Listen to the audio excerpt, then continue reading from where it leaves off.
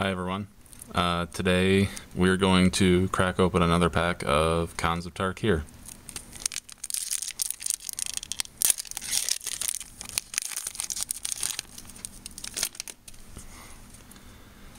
So we have Trumpet Blast.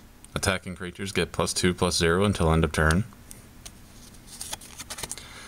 Einok Bonkind.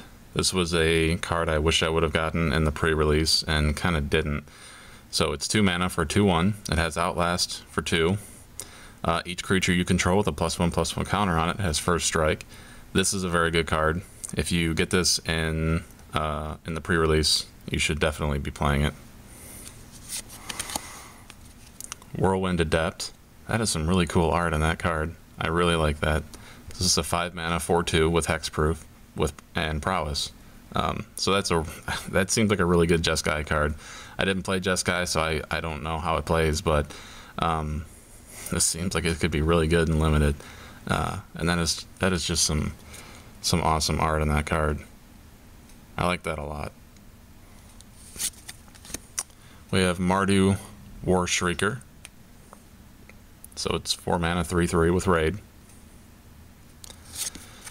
Molting Snakeskin, as I mentioned in a previous video in my deck breakdown, my Obzin deck breakdown, Molting Snakeskin did very, very well for me. So I think it's a very good card.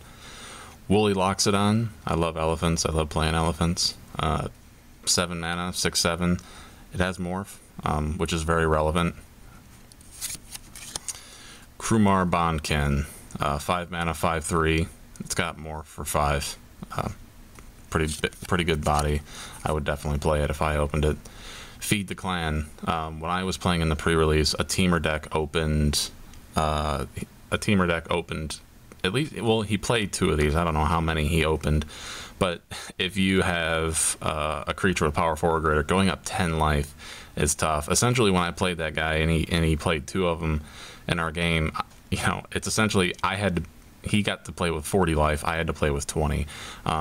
This is a decent card. I don't know if you want a whole lot of them in your deck, but it seemed to keep the guy in the game a lot longer. Shambling Attendants. We've talked about that one before.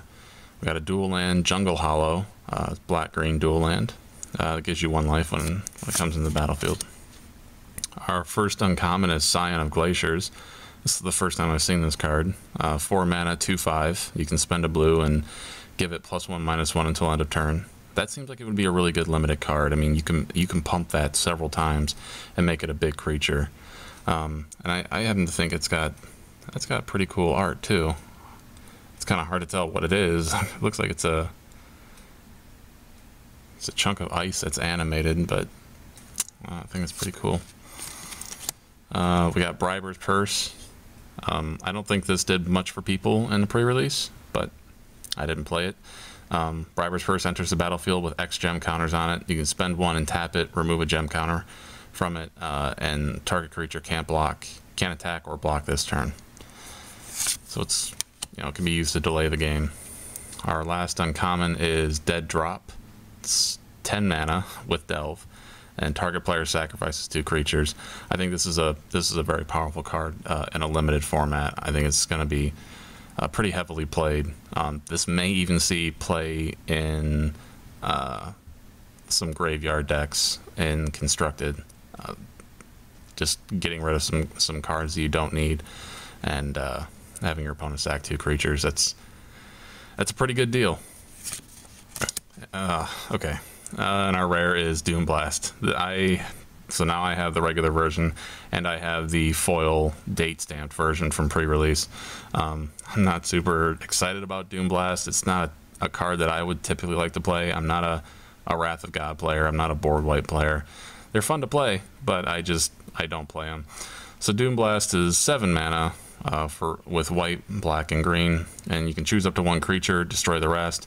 It can be a pretty good card in limited because it gives you a board state that if you pick your 1 big creature and then destroy everything else, it allows you to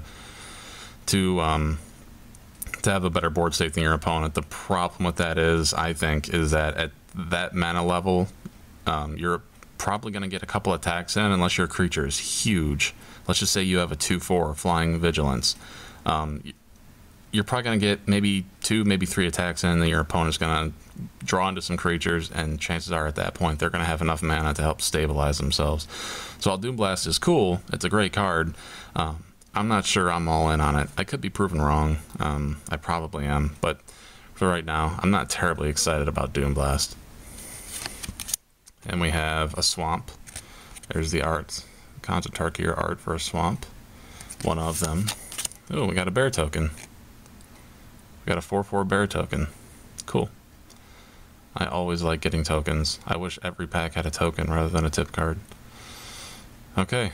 So there we go, guys. Thanks for watching, and I will see you next time.